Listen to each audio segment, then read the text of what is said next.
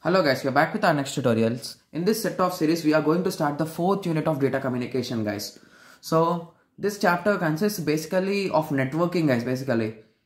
Okay, so it consists of different types of networks, different topologies, and data about data link layer, what will be the issues in data link layer, what are the problems and how messages are passed, about switching, about different types of ethernets, and so on. We'll be discussing about, I think there are almost 20 tutorials in this series, guys. We'll be covering them. Okay, so in this lecture, let us go through types of networks. So once we hear the word types of networks, so first we need to learn what is a network, right? So now let us go through the definition of the network, guys. Just give me a second.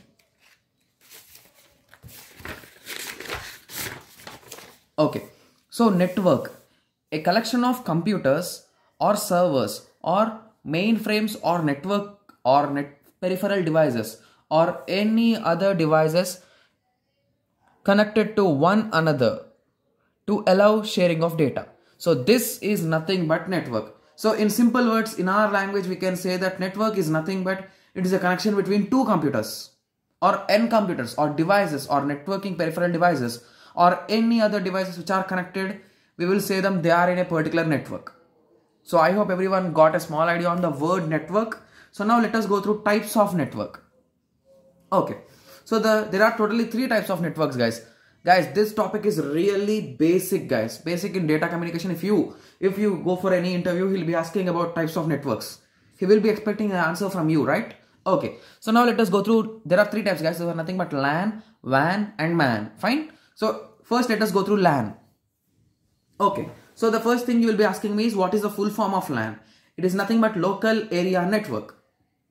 From the name we can say local. Local, you will be saying what is local, guys? Local is a particular small region, right? So that is the reason why this network will be used in a smaller area. Like your room, like your house, like your office, like your small college. If your college is a bit small, you will be considering this as local area network. So all these devices will be connected and you will be using them. Fine. Okay. So let us go through the points so that we will be having a clear idea. So it is also called as LAN and designed for small physical areas. So it is designed for small. Local means small. Fine. Such as offices, group of buildings and factories. So group of buildings might be your apartments, group of apartments, right? In that way. Fine. So LANs are used widely as it is easy to design and troubleshoot. So design it. So using LAN is really easy, right? So in your house you can do it. In your home you can do it because it's really easy.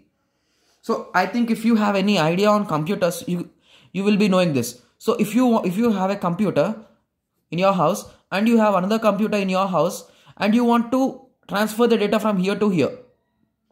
If it is almost 100 GB or 200 GB, will you be using pen drive again and again? That could be an issue, right? So copying, deleting, that will be an issue. So that is the reason why these two will be connected with a wire. Fine. So that wire is also called as Ethernet wire or LAN wire. So popularly they'll be calling it as LAN wire. So in that way we can establish a network in our house itself. Fine. Okay. So we can use different types of topologies like star, ring, bus, tree. Guys, for now, please remember the words, guys. In our future lectures, we'll be going through the types of topologies also. Don't worry. So if you ask me to draw a small diagram for it, so it will be in this way. So these are the three computers which are connected to these computers, or these two computers are interconnected. This is what we call it as a network. So those could be connected with the help of a bridge. Fine. So here, see, if you observe, this is a small path and here we are having multiple devices. So this network we will be calling it as bus topology or bus network. So this we are having a circle. So that is the reason why we will be calling it as a ring topology. Fine, or ring network. So what are the advantages of this local area network? So we will be having a private network and the speed of this is very high, guys. If you ask me what is the speed of your transfer rate of data, it will be almost 60 to 70 Mbps if you use a LAN wire and if you copy from one device to another device. Okay, so now let us go through Metropolitan area network.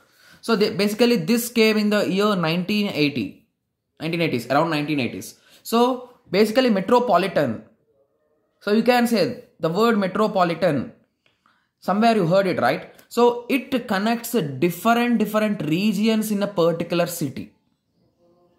So once we are going through the theory, you will be understanding, or once we are near diagram, you will be understanding it clearly, guys. Don't worry. Okay. So it is basically a bigger version of LAN. So it is a type of LAN basically. Okay.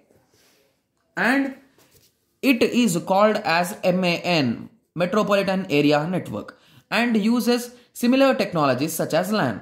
Okay. So it is designed to extend over entire city. So if you, let us consider the city Hyderabad. Fine. So in Hyderabad, if you are running a college, let us assume your college name is something. So let us assume your college name is X. So you are having multiple branches in your locality. Fine. So in this type, you will be connecting all these devices to Metropolitan Area Network so that these devices can share data among themselves. Okay. So here we will be having both private and public companies. So the best example for this is different branches of colleges or companies. Okay. So if you ask a small diagram for this, we can draw it in this way, guys. So this is one local area network and this is one local area network. So those are connected with the help of routers. Okay. So in our future lectures, we'll be going through the routers and everything. So don't worry. Okay. So the range of this MAN is 50 kilometers, guys. The range, the two colleges or two companies should be in around 50 kilometers. Fine. So here the data transfer will be using the optical fiber. So I hope everyone got a clear idea on MAN. So now let us go through wide area network. So wide, from the name we can say wide area. So it is going to have its maximum extent. Fine. Okay. So let us go through the theory, guys. So long distances such as countries and states, it can be either public or private. Fine. And designing and maintenance is really complex, guys. Basically, we are saying wide area. How can we connect the whole world or whole countries to each other? Is it a small task? It's really a complex task. So that is the reason why designing and maintenance of it is really complex. And the circuit will be in this way. We'll be connecting them over the internet. Fine. So here we'll be connecting. Sorry, I forgot about this. I think so. So here we'll be connecting with the local telephone exchange. So because this is locally, right? So that is the reason why we'll be connecting through some servers which are locally held. Whereas here they should be worldwide. So worldwide, what we'll be saying? It is nothing but internet, right? Fine. So here this is a small example for that. Bus topology and ring topology, we'll be going through them. Don't worry. Fine. So communication medium used are something like satellites, public telephone networks. So these could be the best examples, guys. Okay. So the major drawback of this, it is really expensive.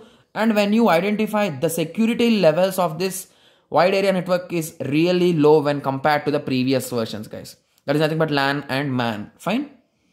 Okay. So this is the main reason that the hackers came into play and they are ruling the world. So that's the reason. Fine. So setting up of a new network is really expensive. Yeah, we have discussed that. I have just written the point again. Even one of the network can use the same data. Okay. So everyone in the network can use the same data. So I hope everyone got a clear idea on the three types of networks. So in the next tutorial, we will be going through the different types of connections, guys. So let us meet in the next tutorial. Thank you. Thanks for watching.